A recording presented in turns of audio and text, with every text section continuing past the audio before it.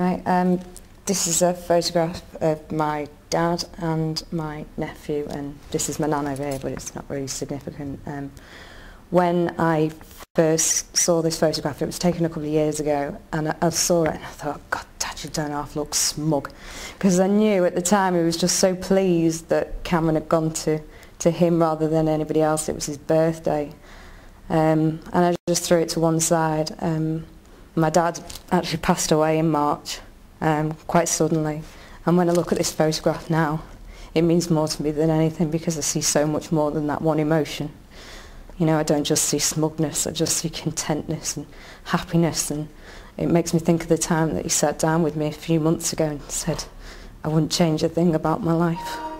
And it just brings it all back. He was just an incredibly happy man, and I miss him.